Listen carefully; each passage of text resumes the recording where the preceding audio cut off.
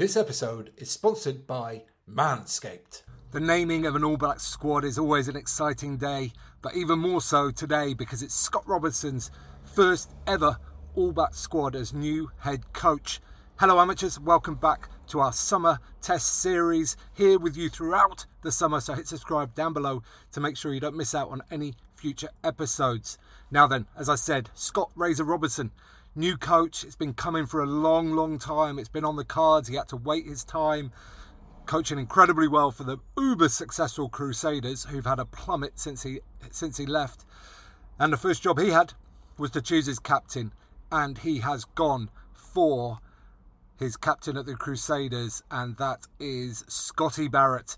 There was lots of talk that he was potentially going to go with Adi Salvaire was a potential option, but I think he wanted to go with somebody that he's already got that good personal connection with, and also just Salvaire, maybe he leads anyway, so the added responsibility of captain maybe not necessary for him. And of course, a new squad with a new coach is always likely to unearth some new caps. So there's five potential new caps in this squad for the All Blacks. And it looks, just on the face of it, there's some familiar names there, but there's some big ones missing through retirement or injury. We're missing the likes of Whitelock, Retallick, Sam Cane, Aaron Smith, Cam Roygaard, Richie Mwanga. I mean, that is a spine of a team right there that is not available for this series. Just looking at this squad, they do something here which I am a big fan of, and England don't do it, and I really wish they did. They list them in position order rather than alphabetical order. So it just makes going through this team list so much easier, like just to be able to check which hookers have been selected, which tight heads, who's been selected in the back row, before, rather than going up and down trying to figure all this stuff out. So well done All Blacks. Keep doing that, and other nations, other teams do this as well, because it makes much more sense. So in the hookers ranks, you've got Asafo Auma, who has been the coming star for a while, along with Cody Taylor, the incumbent. And one of the new caps, George Bell, there.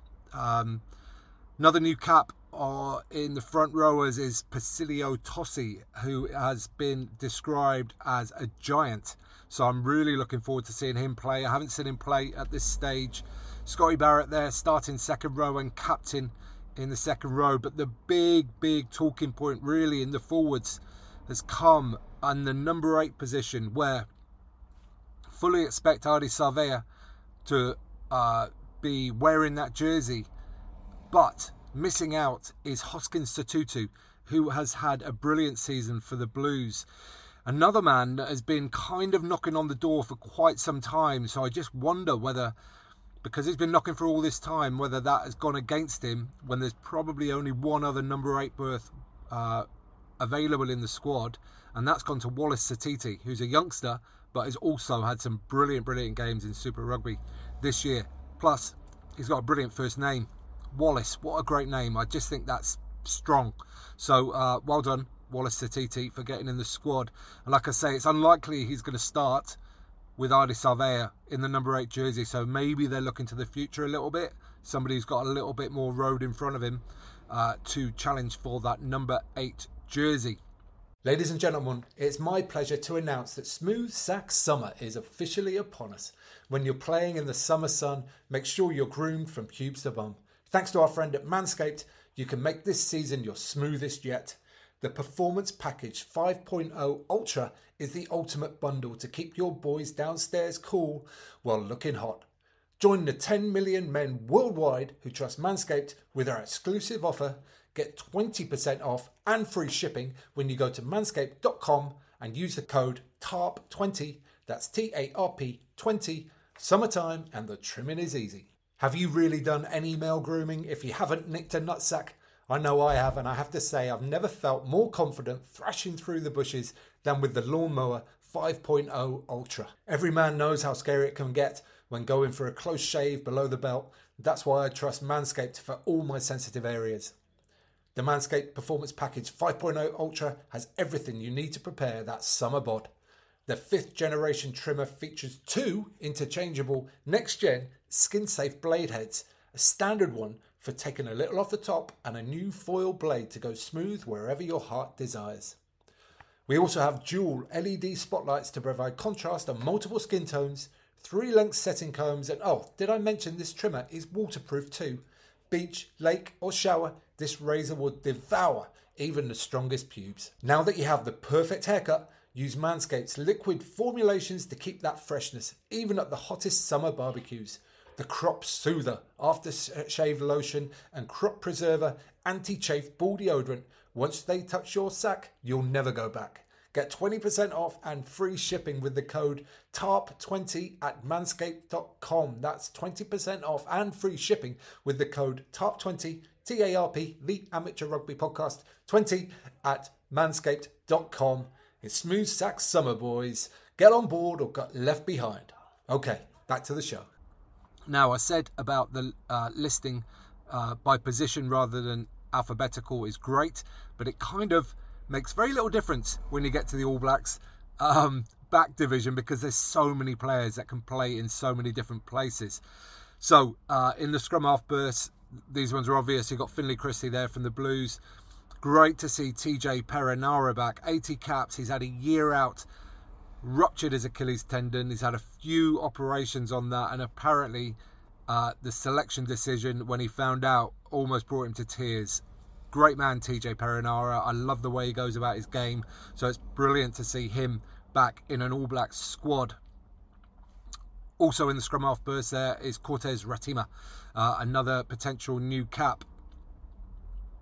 Geordie Barrett, vice captain, along with Adi Surveyor, by the way, I should have mentioned that.